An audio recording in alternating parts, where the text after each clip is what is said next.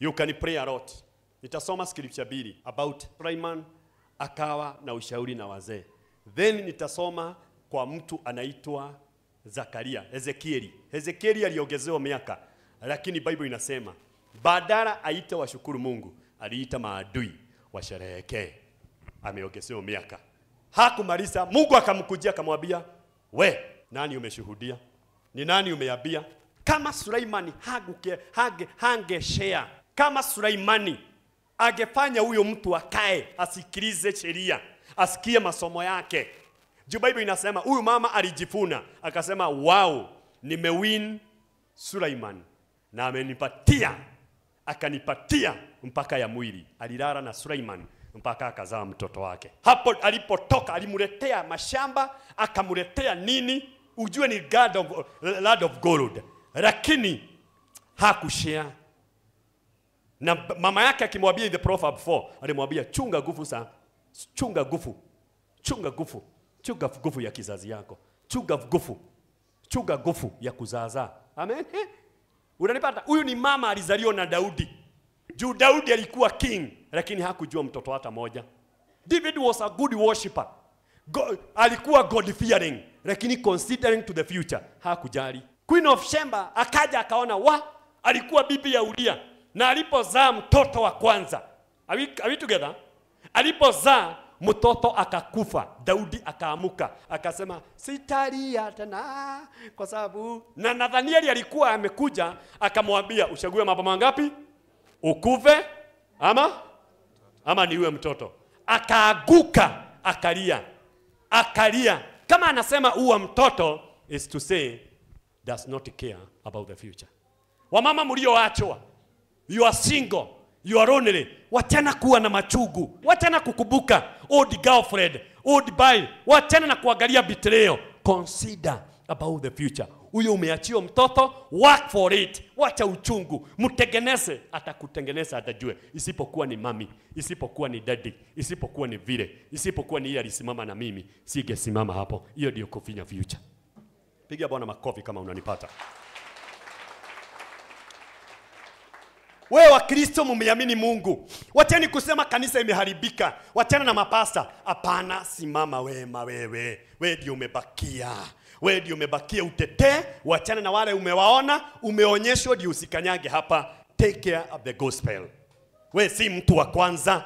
Hata Paulo aliachwa Athene. Are you together? Paulo aliachwa peke yako na John Mathayo, akaachwa na Apollo, akaachwa wote, akapigwa mpaka mtu anaitwa Alexandria. Are you together? Alexandria akahogana pesa, akatadikwa Paulo akapigwa, alitoka na kinyasa, lakini alisimama. Katoto kake kaimani alikuwa amezaa Antiochia, kanaitwa Timotheo, na kalikuwa ka praise and worship, akakakubuka, akasema na Paulo na Timotheo wakiwa na buti ingine na akaletewa Bible. Hapo ndipo injili ikafufuka tena. Juu anatembea na watu wanaona bali. Tembea na mtu aliyeona bali. Tembea na mtu anayefikiria bali. Tembea na mtu anaconsider. Na wewe hata kama ni injili utafaulu sana. Ukitembea na watu wanainama chini, utainama chini. Ukitembea na watu wanaona bali, hautashindwa na kesi yote. Pokeeni neema in Jesus name. Pokeeni ushindi. Sema I'm going to pray for my future and care about my future. Hallelujah. Amen. Wakristo wenzangu msikue kama Simon Makode. Pokeeni neema tuendapo kusoma. Kitabu cha Wafalme wa kwanza mlango wa 10 mstari wa kwanza. Na Malkia wa Sheba aliposikia habari za Suleimani juu ya jina la Bwana, alikuja ili amjaribu kwa maswali ya fumbo. God bless you. Mnanisikiza? Hakuja. Kuna watu watakuja wajue mnaendeleaje na bibi yako. Usiongee. Juu alisikia bibi akikuita ama bibi alitoka akiwa na sura baya, usimuambie. Saa ingine kuna vitu hatuongeagi hata sa kanisa. Nimemkwambia if you are caring about your future, you must consider 3 people. Are you together? Somebody, director, instructor and guidance. Tusome first King. Wafalme wa kwanza mlango wa 10 mstari wa kwanza. Na Malkia wa Sheba aliposikia habari za Suleimani juu ya jina la Bwana, alikuja ili amjaribu wafuasi wengi sana, na ngamia wachukuao manukato na dhahabu nyingi sana na vito vya thamani. Alipomfikiria Suleimani, akazungumza naye mambo yote aliyokuwa nayo moyoni. 3. Naye Suleimani akamfumbulia maswali yake yote, wala hakukuwa na neno alilofichwa mfalme asimwambie. Na Malkia wa Sheba alipoona hekima yote ya Suleimani na nyumba aliyokuwa ameijenga na chakula cha mezani pake na watumishi wake walivyokaa na kusimama kwao wangoje wake na wa mavazi yao na wanyweshaji wake na daraja yake ya kupandia mpaka nyumba ya Bwana, roho yake ilizimia. Sikilizeni, nataka tuendelee pole pole. Roho ilizimia kwa kuona maendeleo. Mnanisikiza? Halo? Tuendelee, nataka msikize vizuri. Mstari wa 7, mstari wa 6.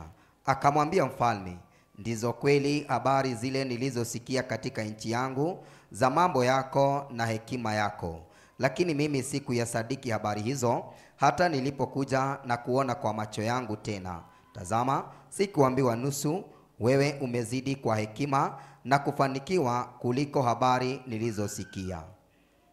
8.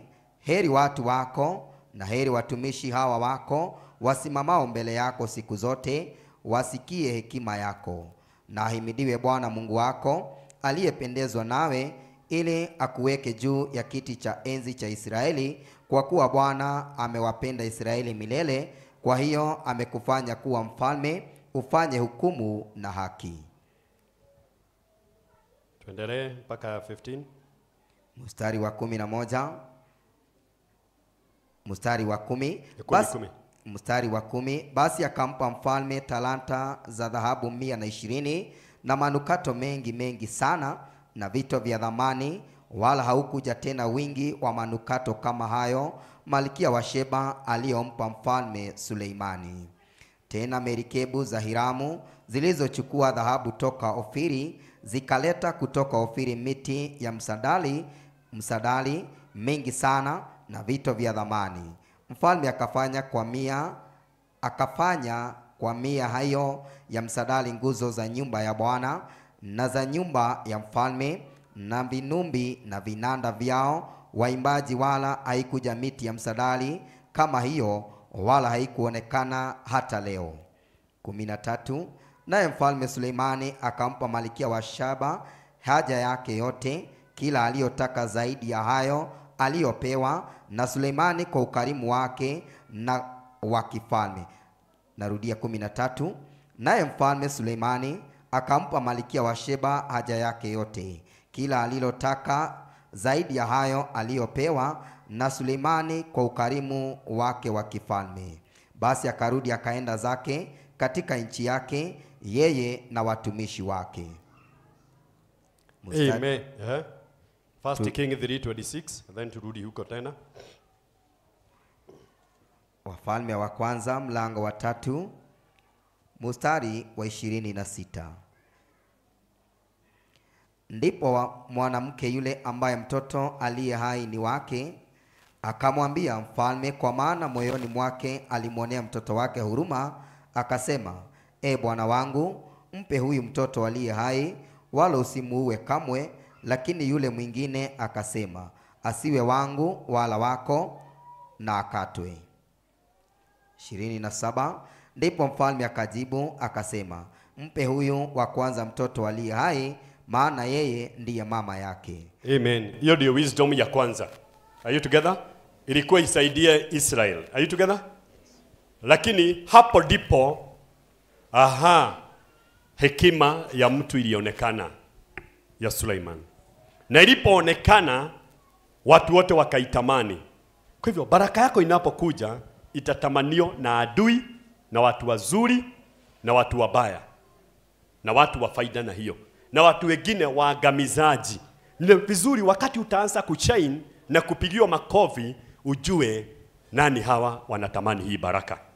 Juu Bible inasema hata wakati Yesu alizaliwa Herode alimshangilia. Amen. Lakini nia yake ni kufunja ni hiyo mtoto asiendelee. Amen. So, lakini Bible inasema alipoonekana, Herode alipoenda, alipotea njia. Kwa hivyo ningeliomba leo, yeyote ambaye utaona anakupenda, yeyote unaona ya kwamba asainuka leo, ya kwamba udhanie mko pamoja na yeye. Let we read to our topic. Wafalme pale tumesoma 10, Bible inasema ya kwamba Queen of Sheba alimkujia. Aliposikia verses 3 ya kwamba vile akona hekima nyingi, yeye alimtamani, na wakati alipoingia kwake, yeye alikuja kwa ajili ya wisdom, lakini alipoingia akamuonyesha. Alipoona mpaka gasi, alipoona vile amefanikiwa, alipomuonyesha chorochoro zote, Bible inasema akastuka na akaanza kumwambia, unafurahia sana, we umesuguko na hawa watu wote na we ni kijana mdogo. Hallelujah. Yeye hakuona baraka sasa. Divert attention amekuja kwa wisdom. Ameanza kuwa the interest imekuwa diverted. Ameanza kuangalia wealthy na vitu zingine. Yeye akitoka Ethiopia, akitoka Kuchi, akitoka kote yeye alikuwa anakuja ili number 1 ashukue, abarikiwe na wisdom. Lakini alipofika huko, akadivert interest, akadivert attention yake kwa hekima, akaanza kuwa interested na mali. Number 1, when utakayeona mpure mulianza na yeye, mulikuwa na lengo hii, amedivert attention, ameanza kuongea mambo mengine, hakuna future, either a relationship, either a project, either ya maendeleo. Hata kwako kwa nyumba, wewe bibi na bwana, wakati diversity ya interest ya marriage imeondoka, mwanza kuangalia vitu zingine. Watoto wamekuja nyuma yenu, mali zimekuja nyuma yenu, mlasa muangalie ni nini kiliwaleta. Wewe umekuja hapa kanisani, yani mumeanza project zingine, na the main agenda ilikuwa ni kumwabudu Mungu. Mumeanza chuchuchuchu, mumeanza kuinukia mpasa, praise and worship, mumeanza mambo mengine. Already the interest is diverted. There is no future. Hallelujah. Jina la Bwana lipewe sifa. You are not working for the future. You are working for the self-interest. Hata viongozi, solidarity ni Kenya tuongoze iwe na umoja. Either ni mrengo huu ama ni huu mwingine, the bottom line, wewe ni viongozi wa Kenya. When the interest itakuja, huyu ni wa huku, huyu ni wa huku, let me tell you, future itakuwa na shida.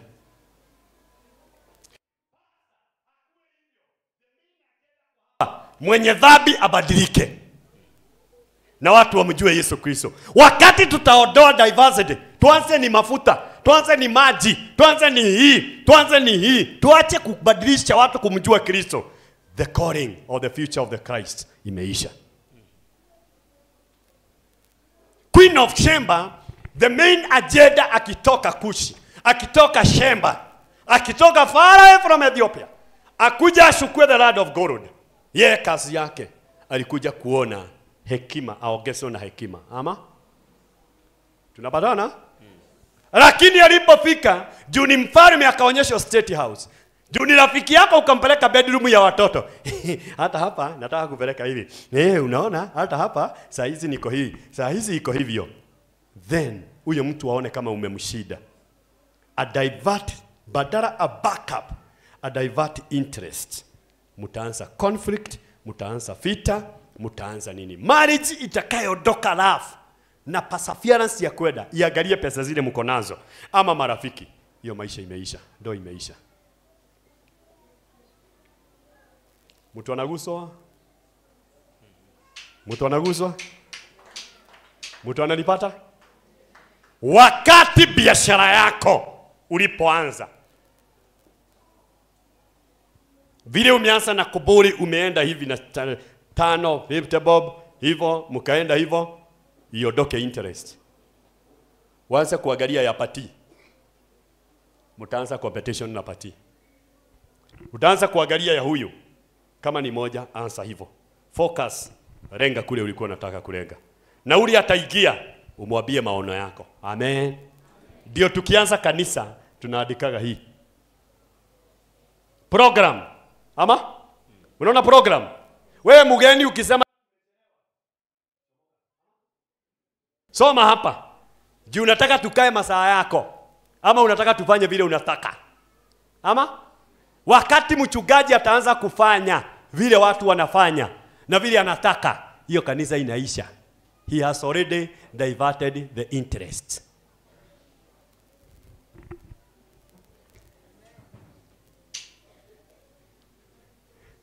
Leo najua nitagogo na mawe. Juu kuna watu waliacha future yao kuanzia 2015, 2005. Leo ninajua tukiomba tutaweza ikujia. Kama future yako uliacha 2020, wacha kushida ukienda 2024. Anza kuiombea. Recover your future. Recover the book, please. Wacha kwenda utaishi future ya mtu mwingine. Utaishi maisha ya mtu. Na ndipo unaona leo unaamini pasta huyu. Baada ya wiki mwingine ya huyu mwingine. Kesho ya huyu mwingine. Hamuamini Yesu Kristo. Mumetoka kwa Yesu, mumeanza kuamini watu. Future ya Christianity imeondoka, mumeiweka kwa watu. Say, God help me to recover my future and pray for my future.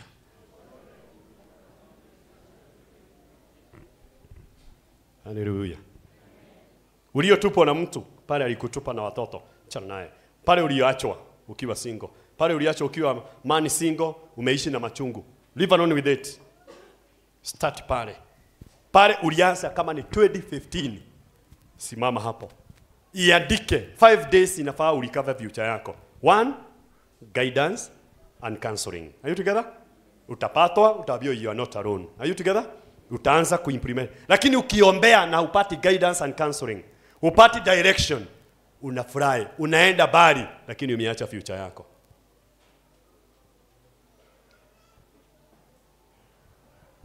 Siku moja watu walisafiri. Walikuwa na mission. Na walipokuwa na mission,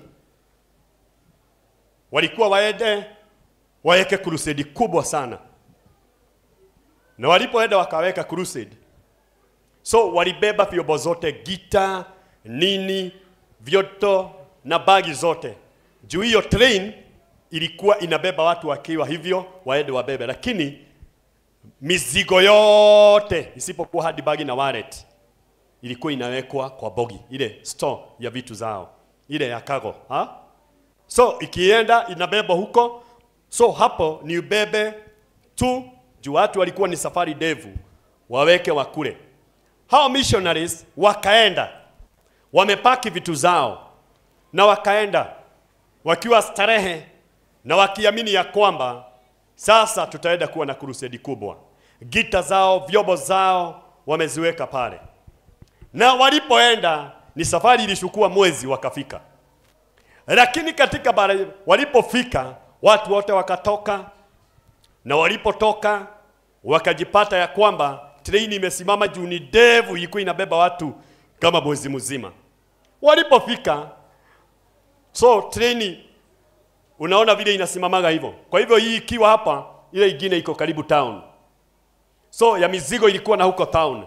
Wakagojea ndio vitu ile train nyingine inaleta ya bogi ya mizigo. Wakagojea, wakasimama pale. Kumbe walipokuwa wakienda, kuna hatari ilipatikana, ile hook ikaenda ikihook, ikapoteza na ikaanguka. Mizigo yao yote na vitu zote sikaanguka na huko. Wakagojea wiki, wakagojea wakiwa wamesimama hapo, na sasa ikafika ya kwamba moja akasema tunafaa tuende tutumie mdomo. Wengine wakasema watu hawezi sikia, tumezoea kupiga vinada watu wanakuja. Wengine wakakufa moyo, wakafujika moyo, wengine wakashukua tiketi ya kurudi juu vyombo simebaki. Wakarudi wengine wawili, wakasikia mahali kuna kilabu jukebox.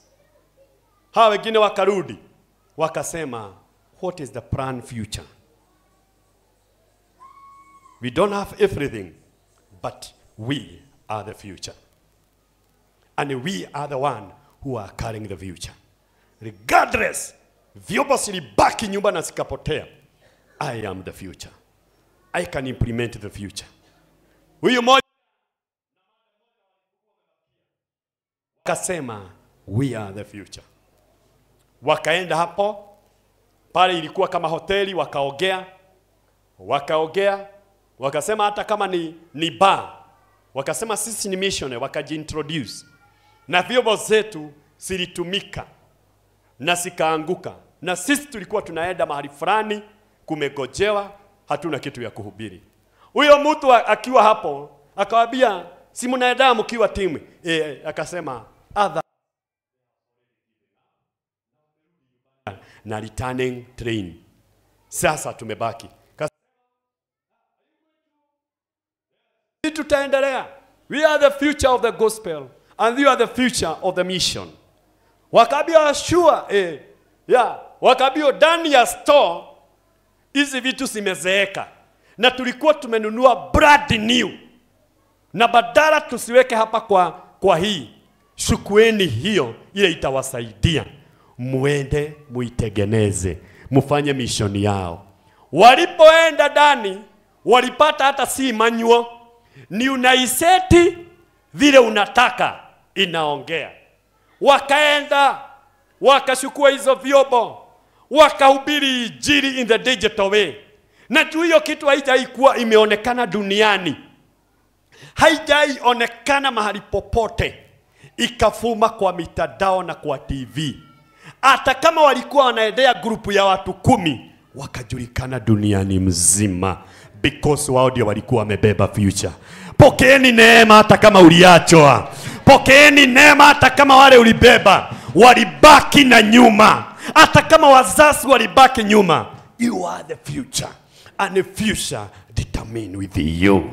Bogi yako ilibaki nyuma. You can make it hata kama huna watu wote. Even all the team imekuacha. You can make it in the future. I pray for you in Jesus' name. Pokeeni neema kwa jina la Yesu Kristo.